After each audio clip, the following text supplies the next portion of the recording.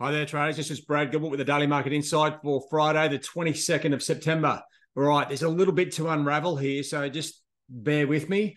Now, the sort of key heading here, dollar eases after Fed, spurred rise, yen stronger ahead of BOJ. Now, yeah, whatever, right? The Fed, I think, ambushed the market.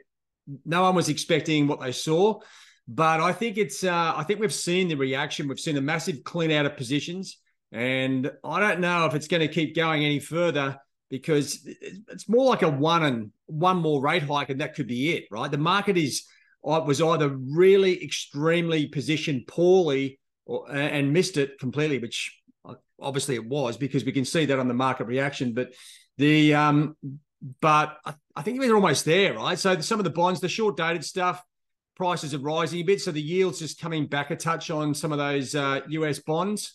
The European and UK prices going up means the yield's going down, and that sort of follows the Bank of England. They didn't raise rates as expected. We saw a bit of a clean out here on the downside in sterling.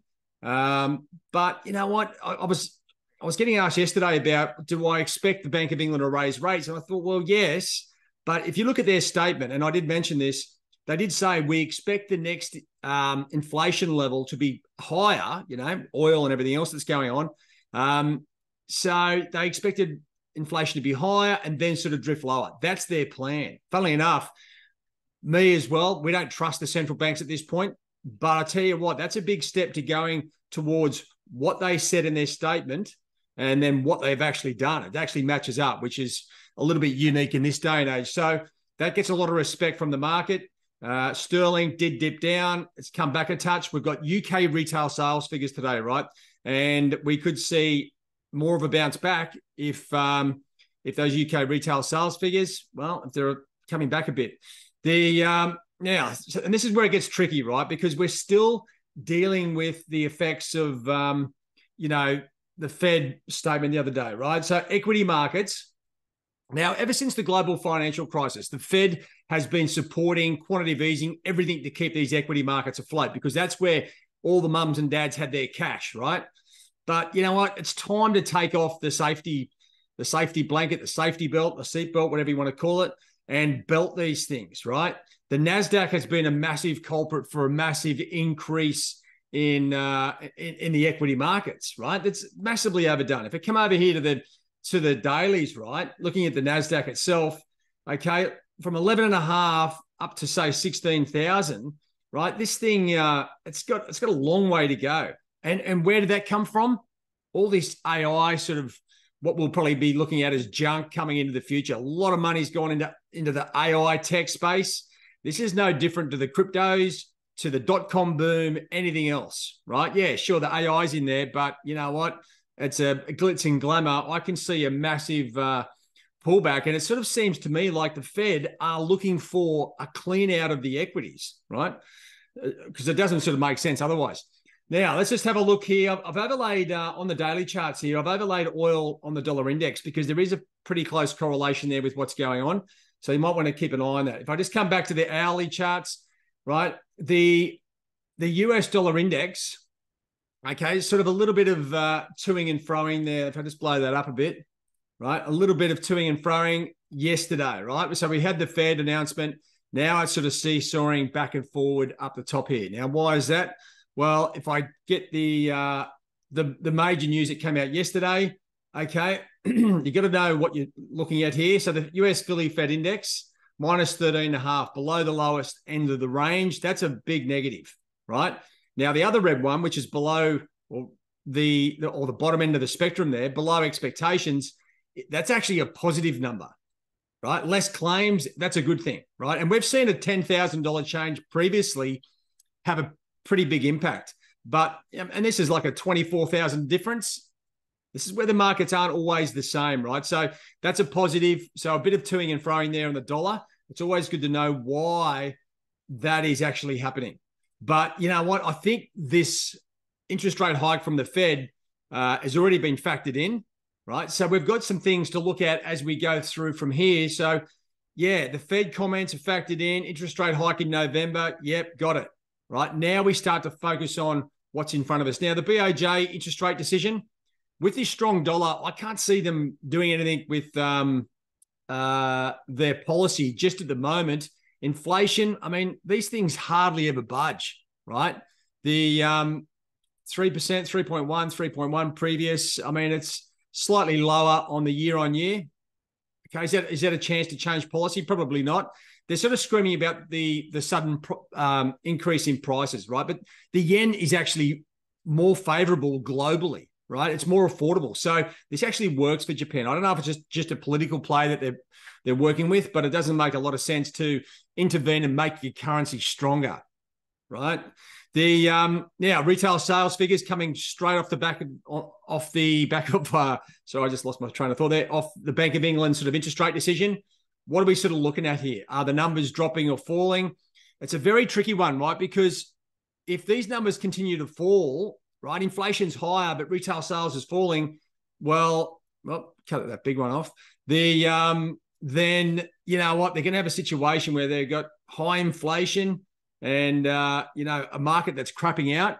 The yields are actually falling in the 10 years. So tell you what, the market is expecting Europe to be still under a huge amount of pressure, but we'll see how that plays out. Canadian retail sales, short-term trade there at best. And then you got some S&P Global PMI numbers there as well as we come into the end of the week. So piecing all this together, now I thought as of like yesterday, hard markets to trade, right? Like we've got this fresh Fed sentiment in the market. It's sort of blown out things somewhat. We do have clear short-term trends in the market. Okay, the Aussie and Kiwi sort of a bit more stabilized. They'd already been hit a week or two ago, whereas Euro and Sterling have just caught up. Dollar CAD, well, it's broken a little bit higher, but nothing super clear. Dollar yen, a little bit of pressure here on the BOJ. I think if the BOJ does nothing, dollar yen starts to climb higher. And dollar Swiss up, Euro up. I mean, dollar index up, right? So that's the main game. Keep an eye on these longer term trends, because if I'm right and the Fed have only got one more sort of hike to go, and this could be the hike that actually crushes the market, right? And then it's sort of really all the numbers start crapping out. We do have a nice short term. When I say short term, long term line, it's like we've got this new trend in play, which has been in play for a little bit. Dollar Swiss, dollar index. This gives us a clear target if things do start to turn around, right? Dollar yen's already heading up. Dollar CAD primarily sideways. Euro down, Sterling down, Aussie still down, and Kiwi down. I'm expecting the dollar to I can't see them raising rates because it's absolutely going to crush the US economy, right? One more rate hike should do it. This longer term trend where the dollar's going up, okay, may stay in play a little bit longer, especially if the European and the UK data keeps coming out weak, right? The central banks dealing with high inflation, especially in the UK, and weaker economic outlook. It's not a good recipe. But the dollar can't be sort of sitting up here by itself. It may be a chance where the dollar actually stays strong because everything else is weak. Only time will tell. But I tell you what, the market has been a little bit baffled since the Fed meeting the other day, right? So just keep an eye on those equity markets. They are getting flogged, which I like to see because it sort of cleans out the market. Gives us it's like a bushfire through a forest, right? Initial carnage, but then the regrowth. And that's what we're looking for. We've got stale, quantity easing all through the US markets, and it actually screws the natural flow of all these economies up. Right at the moment, we've got a risk-off profile. Clear as day. Euro, Sterling, Aussie, Kiwi down, and the rest of the pairs up. Dollar CAD, the odd one out. So you're going to see that flows through the US, through the global equity markets, I should say, continue. Keep an eye on the US Treasury yields. If you start to see the 10, 20, and 30 years the price start to rally, that means the yields are falling. The US dollar is going to roll over, right? And that's what I think is going to happen. It's clear as day. And that's it, guys. That's all I've got at the moment. It's been an interesting week with the Fed. the just follow the trail of the numbers. If I can just get up the economic calendar there. So, and that's all you can do. Like, there's nothing we can't force things to move when we want to move them. Actually, if anything, let me just come back and just show you the dollar CAD charts. Keep an eye on the CAD yen crosses, right?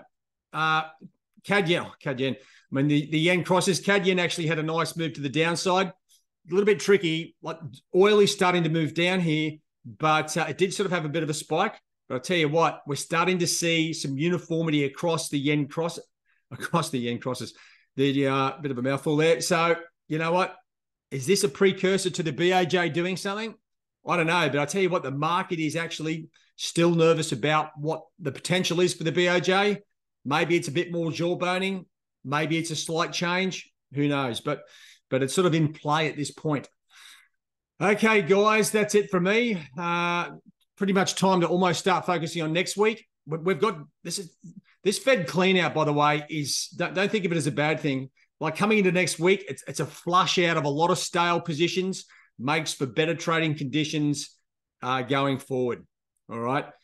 Okay, have a good one. All the best. Cheerio.